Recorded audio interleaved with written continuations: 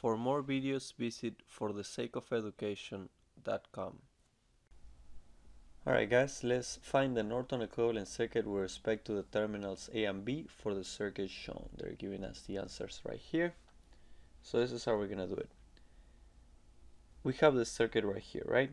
So the first thing we're going to do is we're going to find the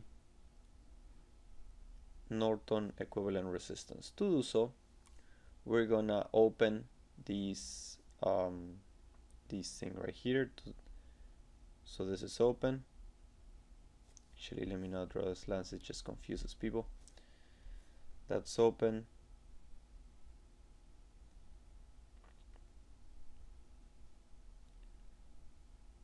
I'm just redrawing the circuit with the current source open. So this is A and this is B. This is 12, this is 2, this is 8, and this is 10, which is open the current right there. And we are measuring the resistance from right here. As you can see, these three are in series, the 2, the 8, and the 10 are in series, and they come out to be 20, so you can replace this circuit by this circuit. This is 12, this is 2 plus 8 plus 10 is 20, and then we got 20 in parallel with 12. This is A, this is B, and this becomes 7.5 because it's 20 in parallel with 12, and 20 is 2, 8, and 10 in series. Okay, so this is 7.5 is equal to the Norton resistance. So now that we find the resistance, given right here,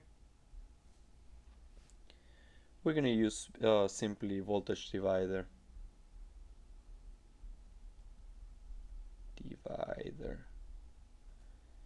to find the Thevenin voltage. Why are we going to find the Thevenin voltage? Because remember that with the Thevenin voltage and the Norton resistance, which is the same as the Thevenin resistance, you can just do a simple source conversion to find the Norton equivalent. So if you wanted to find the Thevenin equivalent voltage, all you got to do is convert this to a source conversion right here.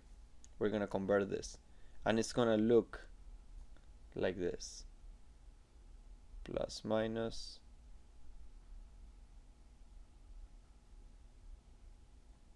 this is a 12, and this is the 10, and this is A, and this is B. So this is the 2 ohm resistance, this is the 12 ohm, this is the 10 ohm.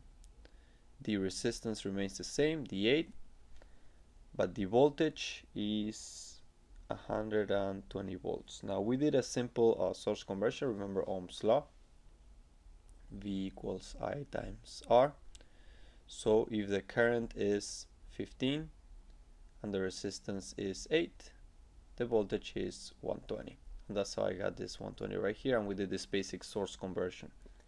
Now we did the source conversion, we're going to use the voltage divider.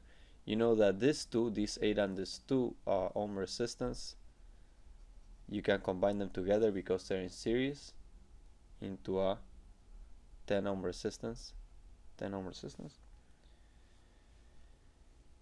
And you know that B Thevenin is measured right here, is the voltage drop across the 12 ohm resistance. Therefore, using voltage divider, you know that B Thevenin is equal to 120 volts times the resistance 12 ohms divided by the total resistance, 10 plus 12 plus 10, 10 plus 12 plus 10. So when you solve this equation, you get that B Thevenin is equal to 45 volts. Therefore, we just found the Thevenin equivalent circuit, plus minus, and this is 7.5 ohms, this is 45 volts. This is a Thevenin equivalent circuit, and we can do a basic source conversion to find the Norton equivalent.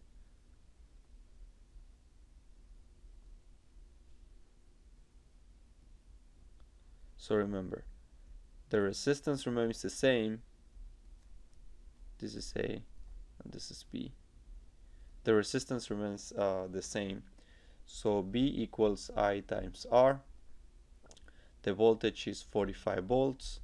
The current is what we're trying to find. The resistance is 7.5. So 45 divided by 7.5 gives you 6 amps. So 6 amps. And this is the Norton equivalent circuit. As you can see, 6 amps right here.